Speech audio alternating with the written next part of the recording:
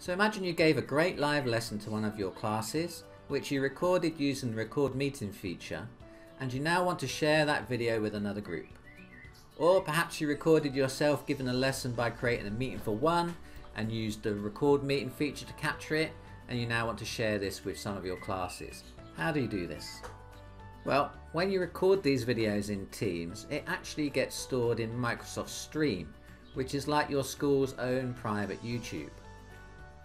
Now you can access Stream via the waffle in the top left corner of any Office 365 page, or just type in microsoftstream.com into the address bar of your browser. Once you're logged in, click on My Content and select Meetings. This will bring up all your recorded lessons.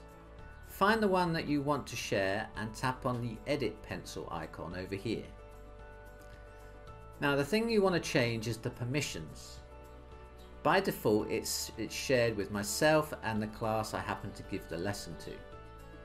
Now the easiest thing to do would be to tick this allow everyone in the company to view this video box. Don't worry, it's not going to post this video off to everyone. Just allow them to view it if they happen to find it.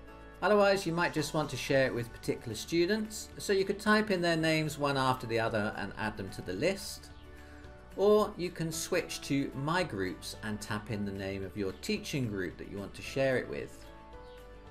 Once done, click on the share button, copy the direct link to the video, go over to Teams and paste it into the post section of the group you want to share it with. Now there's actually a special insert button here for stream content, but for some reason it's not working for me right now. Hopefully it's something that gets fixed soon and will eventually plonk in a playable video like it does with YouTube links. But for now we'll just have to make do with pasting the link. Check out more quick tips over here. For more in-depth videos, click down here. Don't forget to like, subscribe and keep your hands clean, and I'll see you on the next video.